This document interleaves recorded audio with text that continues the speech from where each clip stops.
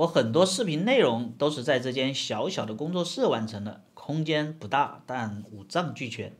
工作之余还可以放松娱乐一下。不过随着我日益增长的需求它目前已不再能够胜任了，尤其是和家人在一起会更显得狭小。所以我决定换一间，更新升级一下，打造一个全新的多功能室。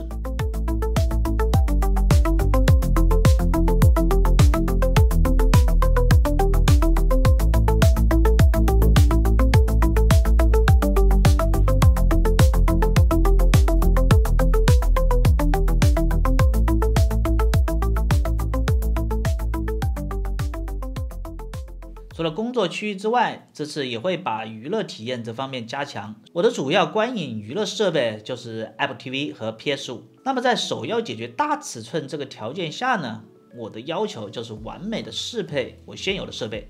综合了多方面因素，我最终选择了投影。平时简单追网剧就用电视，需要体验大片和 3A 游戏大作的时候呢，一面墙都是画面的感觉就太好了。而我手边这台明基 TK710刚好可以满足我所有的需求。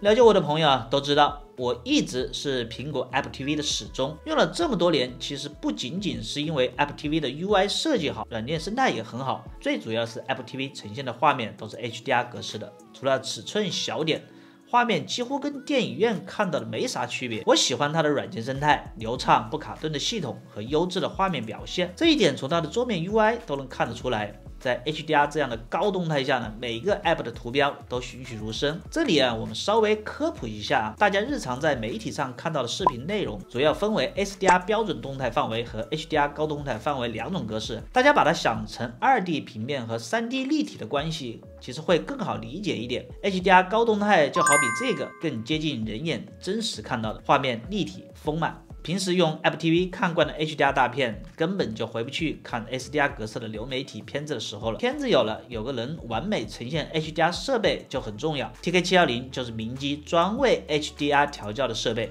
可以说是 Apple TV friendly。TK710 硬件上是激光光源和全玻璃镜头，可以让画面颜色过渡均匀，最大程度的还原色彩的原貌，尽可能的避免了很多其他设备容易出现色彩堆积的通病。再就是亮度方面，TK710 采用德州仪器 0.65 DMD 芯片，最大支持3200流明亮度，这也满足了 HDR 最低3000流明亮度的一个要求。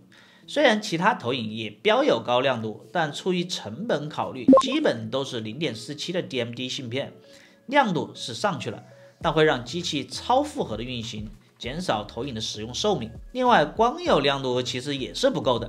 HDR 画面下呢，如果调教的不好，就是瞎亮，会让整体放灰过曝，而真正的 HDR 则是把黑与白区间拉得足够大。说人话呢，那就是该亮的地方亮，该黑的位置又能够压得下去，有层次。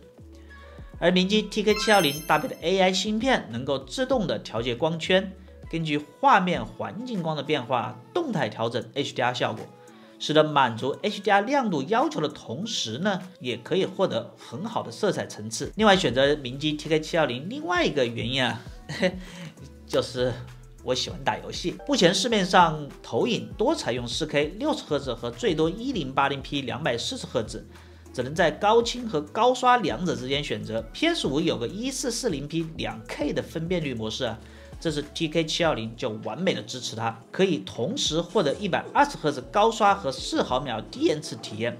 比如我喜欢的 COD 游戏 HDR 模式下自动会切换到 1440p 120Hz。 大家注意一下这里画面的明暗细节，高光和暗场部分的过渡，人物的高速运动，画面流畅不掉帧，手柄操作跟手，游戏体验非常的棒。